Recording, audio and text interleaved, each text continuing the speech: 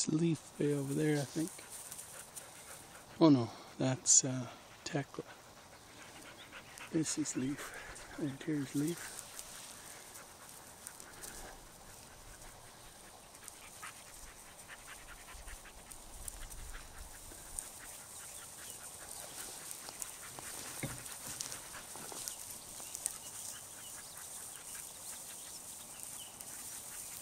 That's Jaegar, Letta, Kai.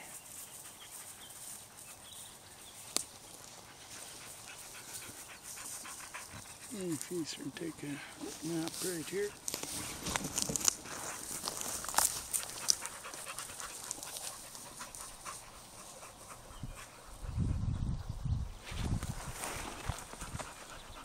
Beautiful, nice hike today.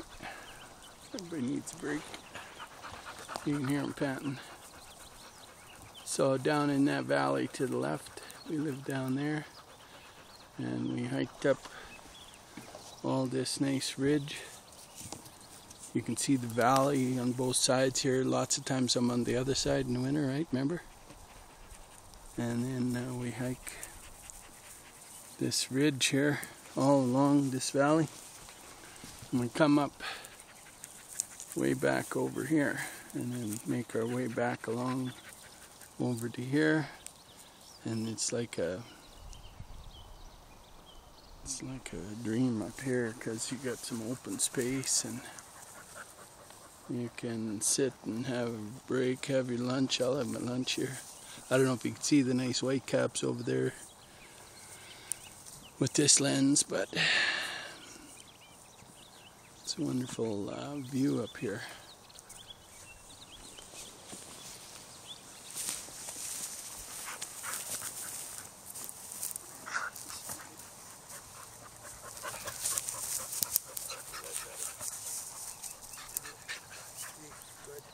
This is Letta. This is Leif. Jaegar. Jaegar. Tekla. Kai. So I got Jaegar's dad. This is Jaegar's dad. I got Jaegar's mother, Tekla. I got his aunt and his sister. There's my boy Jaegar. There's my boy. Oh my goodness. Oh my goodness. Such a good boy. Such a good boy. Oh my goodness.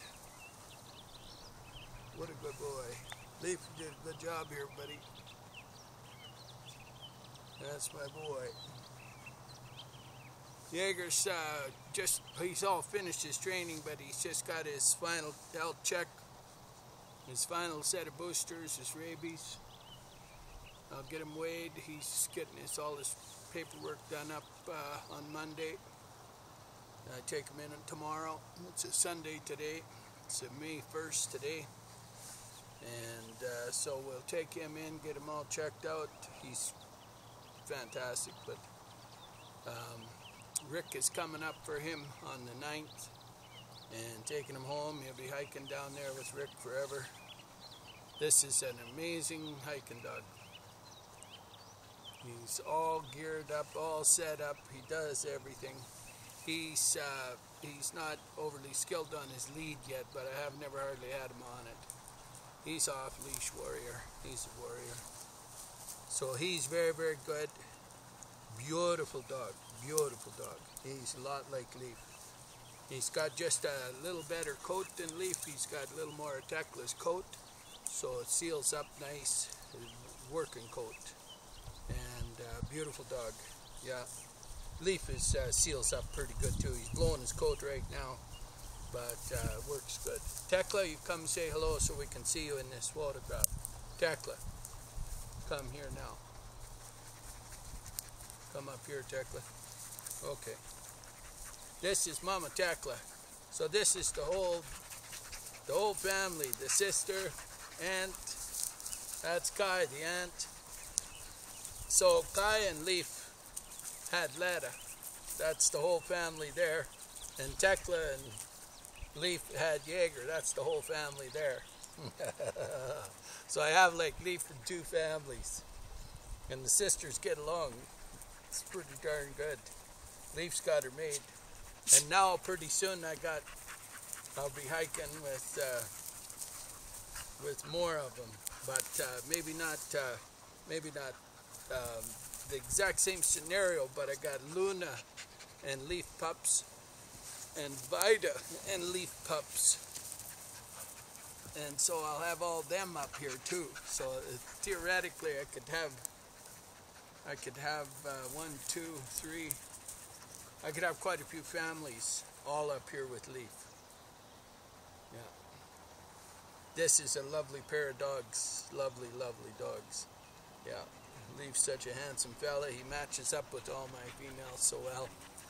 He was brought in for them. So he's done his job, boy. He's preserved Elkhounds all the way through, boy. He has really done good. So there's only one spot of snow over there, but there's lots of water puddles, so we're finding water. It's not a problem, and easy to find.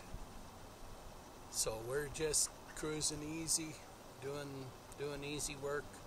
These guys got to work to get up here, but only because they go up and come back, go up and come back, and they're making some miles, but they're doing good. So I just truck along slow, so lots of times they're way ahead of me and then they come back, but I don't work too hard.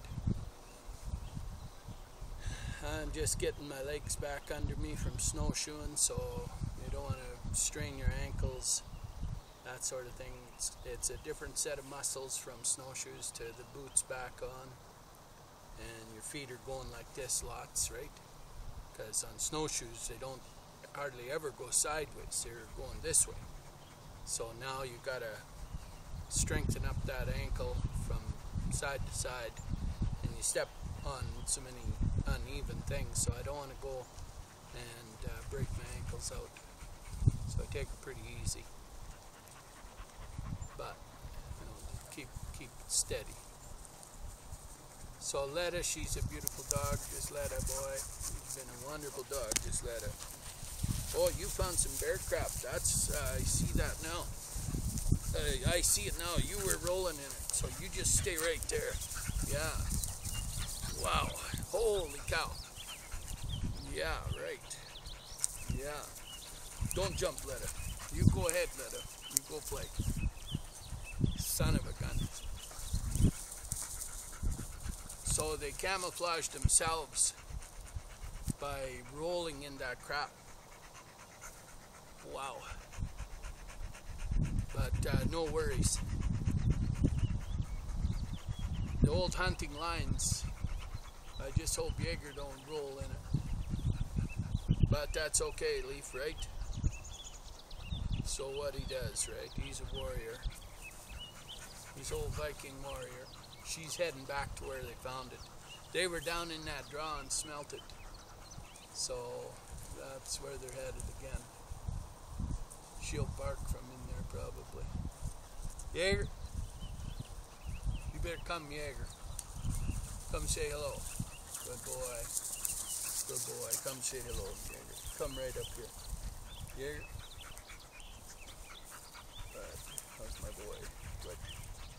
Alright. Can you come up here, Jaegar? Where are you?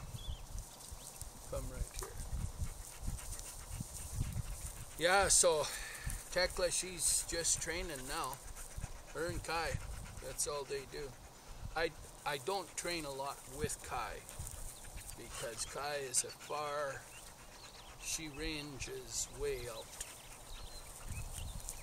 She'll come if I want her to, but she don't stick around and she doesn't bring pups. And so I don't train with Kai, but once the pup is trained, you can hike with Kai all day long. So Kai is excellent now to show him a few things. But his range is good anyway. He turns around wherever he thinks it's far enough, and he don't listen to anybody anymore anyway. So it's all good. The Desna program was a pretty huge success for me. There's no doubt about it. And the Desna program was designed to allow these pups the ability to use these mentor dogs to learn how to range, how to work in the off-leash mountain regions where there's miles and miles where they can go. And what the Desna training does is pairs them up with these mentor dogs and allows them the ability to learn how to hang around. And it's been pretty successful.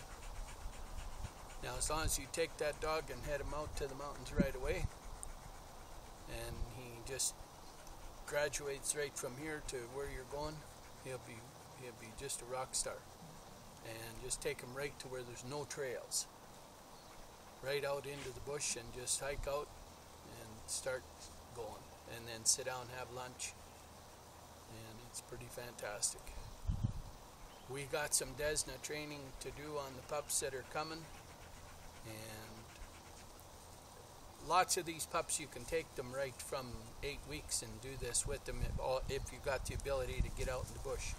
You can just go with them and do it. You don't need the mentor dog. It's just I have them so it is easy for me, but I don't have to do that because they will learn. Jaegar, come boy. Good. Come right up here. Good. Good. Good. Jaegar's about 16, 17 weeks, 16 weeks, I guess. He's a fantastic dog. Just absolute rock star. Very, very good dog, that Jaegar. Well, there's Kai. I don't think Kai, you better come here. Have you been in the video? Kai, come here. Have you been in the video? Good. Good. Good. Tekla, come up here so you can see Kai. There. Kai's in nice shape, boy. She's doing good. She's 9. Wow, a month or two she'll be 9. She hikes with them all, no problems. Tough as nails. Yeah, Kai's a good dog.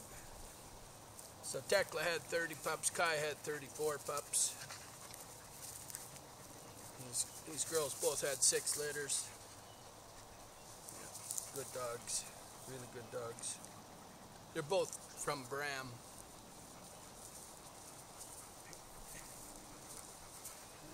See you, good. There we can see you, my friend. There we can see you. That's my boy. That's my big boy. Put the feet right on your dad here. Put the feet right on your dad. Good. Good. Good. Yeah, so we're having a good day. Well, that's a pretty good video, I think. Lovely set of dogs.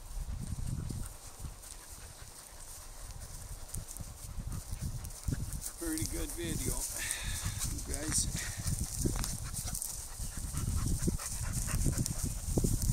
I'll just give you another look around. It's so wonderful up here.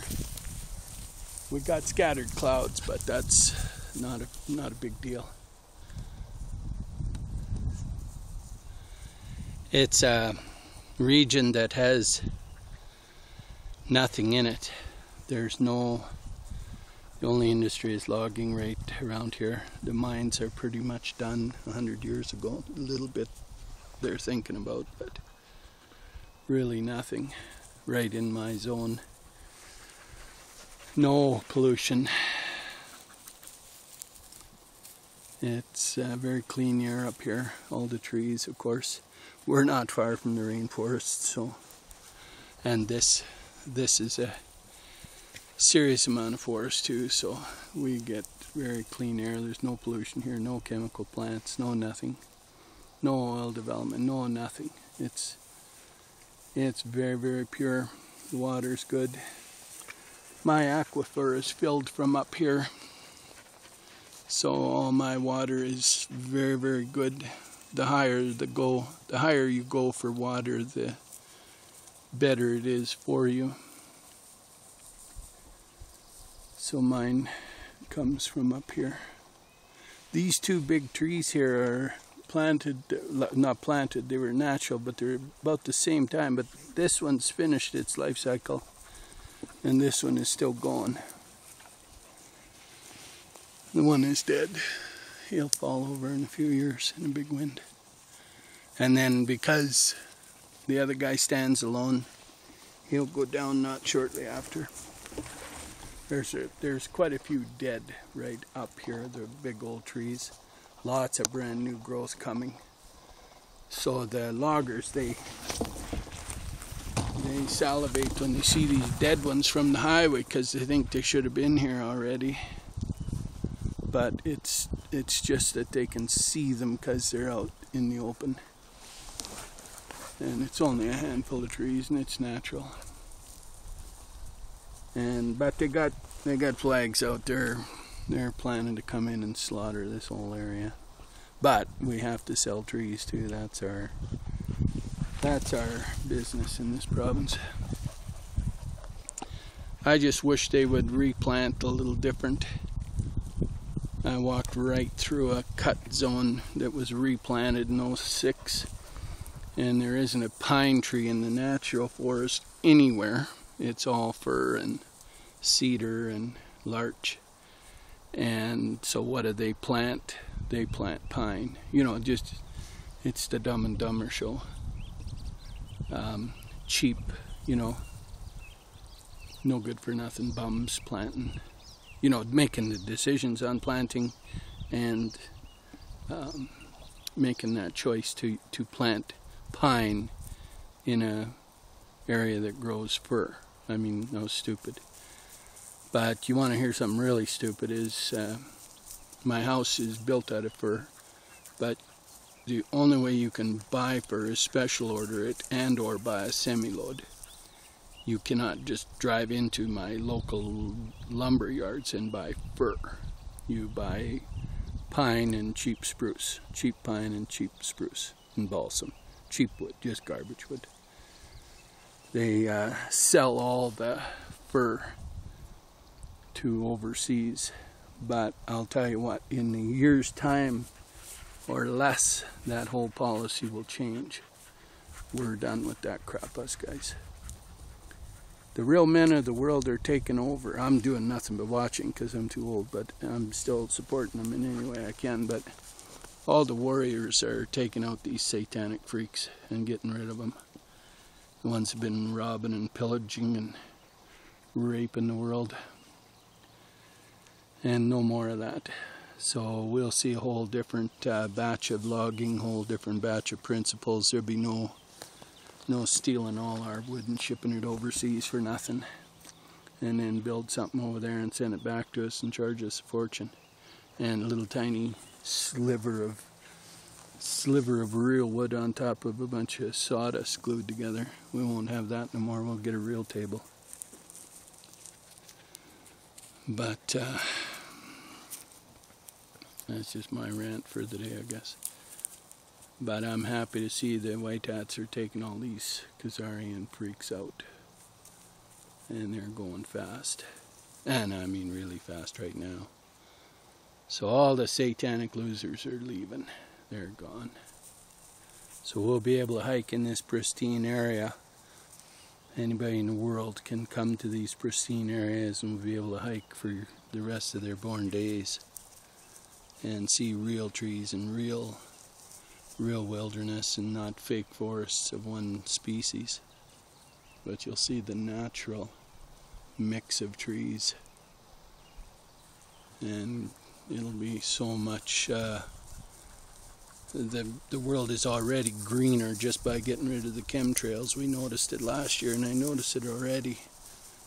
But the chemtrails are all gone too. They're blowing them out of the sky.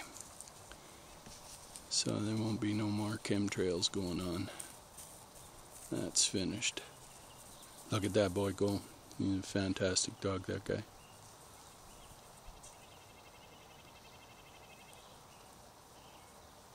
Yeah, so I hope everybody gets a chance to enjoy nature as it is.